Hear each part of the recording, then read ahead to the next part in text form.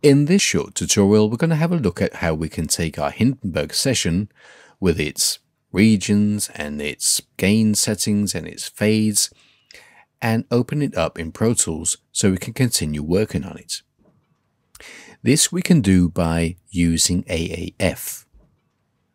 AAF is a format for exchanging sessions between different audio editors. The way we can do it is to go to Save As, and instead of using the normal NHSX format, we now choose the AAF format. When we now save, all the files from our session will be copied to this new AAF folder. Now let's have a look at what we exported.